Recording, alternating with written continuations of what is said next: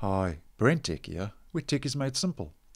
Microsoft has recently increased the number of your quick links over in the new tab page in the Microsoft Edge web browser, and they have changed the custom layout now from one row of quick link shortcuts to 2 rows.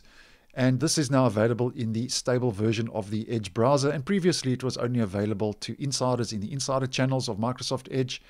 And as of yesterday, the 29th of July 2021, we now have the increased number of quick links in the new tab page. Now, to enable the second row, what we have to do is just head up to our gear icon in the top right, our preferences, and you must make sure you are on custom layout to get the setting.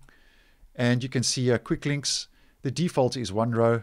You can obviously turn it off, and now we have 2 rows. And you can see it's added another row of quick link shortcuts.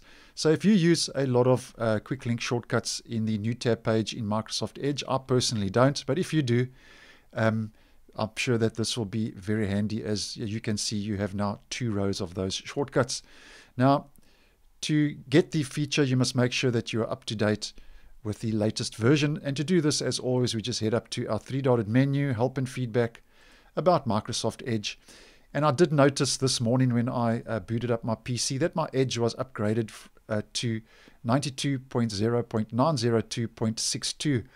So that means I went from 0.55 to 0.62. And the 0.62 release, there's nothing over in the Edge release notes for this. So I am presuming that the 0.62 release was to add the quick link, the extra second row of quick links to your new tab page. So if you want this feature, you need to make sure that you're on 92.0.902.62. So I hope you found this video useful. Once again, thanks for watching, and I will see you in the next one.